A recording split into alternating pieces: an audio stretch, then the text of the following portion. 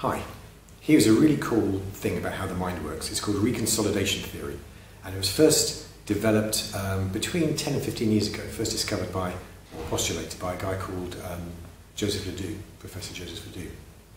Now, what it suggests is that every single time you recall a memory, it becomes unstable.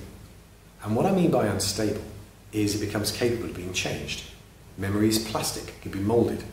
In fact, the suggestion is that every single time you recall a memory, you change it by default because of the mood you're in, the place you're in.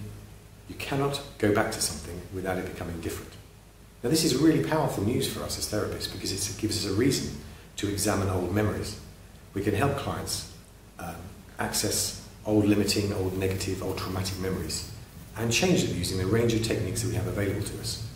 And it's a bit like opening up a Word document and seeing that there are lots of typos in it, and changing all the typos, maybe changing the formatting and the font to make it look more attractive, to make it look more positive, and then pressing save, and it goes back to the hard drive. In a sense, a lot of what we're doing in therapy is utilising this reconsolidation theory. And it also guards against, or should guard against, approaches where you're just encouraged to talk about your problems as if that's going to change them. It's an old Freudian idea that simply talking about something that's happened to you will cathart, will release the negative impact of it. Reconsolidation theory suggests the opposite is true, that if you just talk about a memory, it's open and unstable. You get upset and you cry about it. It's like pouring a jug of tears into the memory before you click save, and it becomes worse than it was before.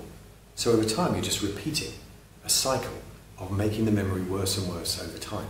The only reason we should ever go back to a memory, a negative memory, is to change it, either through a changing of our perception of it, the meaning of it, or the way that it's structured in the brain.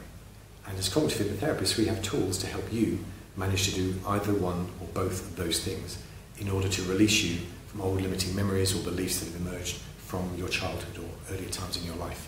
So think about how that might help you, and maybe get in contact with a cognitive hypnotherapist near you.